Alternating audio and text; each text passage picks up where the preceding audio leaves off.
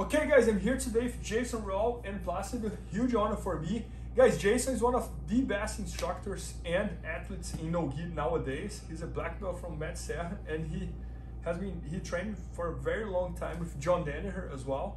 And he's just filming an entire instruction all about the Cross Ashi. And today he's gonna show us here one of his favorite moves from that situation. And very excited to learn. Thanks, Bernardo. So we're gonna start off in a Cross Ashi position with the second leg control. So I have my legs on the inside, and I have some type of Achilles grip on his second leg right here. So one of my favorite things to do in this position is to switch from the Cross Ashi to attacking an outside heel hook right here. So we're gonna use a reap variation, because if I'm in the Cross Ashi without the second leg, and I pass his leg to the other side, I now have a reap on this leg that I was attacking, and it makes it easy to expose the heel. So we're gonna lock a laces up from the Cross Ashi and then set that up. So with the second leg controlled, it's because I have this leg control, it's pretty easy for me to lock what's called the shoelaces. So there's a few ways I can do this. For now, I'm just gonna kick him in this direction. This is gonna off balance him when I lock a tight triangle and I fold my right foot all the way under his butt. So my right foot is now all the way under Plácido's hips. So this gives me an additional wedge under his hips. It's a very, very tight position. So I'll just show that again. I'm initially controlling the second leg. I give him a little kick in this direction, triangle, fold the leg underneath, just like this. So now I'm gonna let go of this second leg. When I do that, I just want my knee to kind of come between his legs, just like this. So once I let go of this, if Plácido doesn't hide his foot, I'm gonna be able to feed my inside heel hook. But most of the time, my partner is gonna hide the foot. So when he does that, I just lean my chest back and I pass this leg to the other side, like this. So I still have my shoelace position, but now I have the leg in the outside heel hook configuration instead of the inside heel hook. So if Plácido goes to hide his foot right here, which would involve him turning on his right hip, it's very, very hard. I can come up with my elbow and I can put a really big bend in his leg, like this, which is gonna allow me to expose his heel. Now it's not that difficult for me to reach back and I just throw my elbow right over the ball of his foot and I catch his heel right here and I fall down to my shoulder on this side. From this position, I can lock my hands together.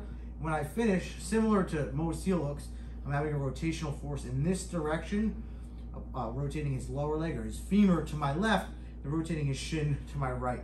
So when I do this, I'm turning my knees up to the sky in conjunction with this turn, and I get a really tight heel hook right here. So what I like about this, because of the right foot right here, if Plácido goes to turn in this direction, I just turn my knees to the left. When he goes to try to turn, it's really difficult for him, and I can get really powerful finishing in this position right here. One more time, Jason. Of course. So we start in the Cross Ashi position with the second leg controlled, and I have a tight Achilles grip. I'm gonna kick Plácido in this direction and lock a tight triangle and fold my right leg underneath, so I end up in this shoelace position. Before I let go of this leg, I just get my knee to the inside. Now I go for the heel hook. I know he's gonna hide his foot, so I just lean straight back and pass his leg to the other side like this.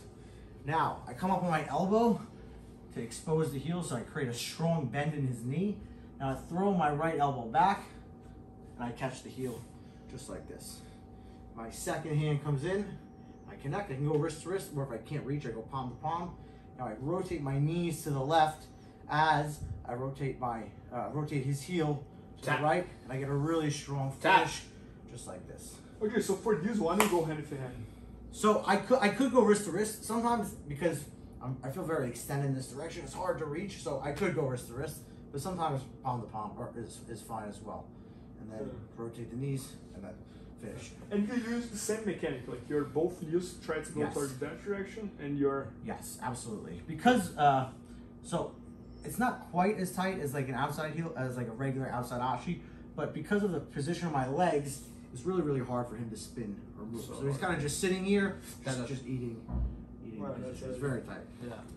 No, this is if you watched, I think it was at BJJ Stars, Kine and Duarte used this same position against Mika. I mean, he got disqualified because it was the gi, but it was cool because I love this position. I've used it for a while, but I've never seen it used in competition before. It was cool to see, even though it was illegal. Dramatic match. Even though it was illegal, but you can kind of see like Mika straighten his leg. Like if I do it again, you can kind of get, depending on your partner's reaction, you can sometimes get a knee bar effect right here. So if I lock this laces up, I roll all the way through, and like Placido doesn't let me bend his leg. Yeah, I kind of get like a sideways knee yeah. bar, right? Which is what happened.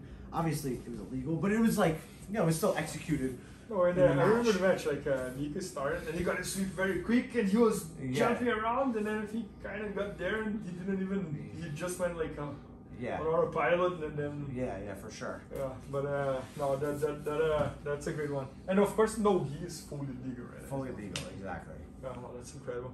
So guys, Jason just shot an entire instruction all about the Cross Ashi, and it's going to be at IBJJFanatics.com very soon. As you can see, he's crazy knowledgeable about that situation.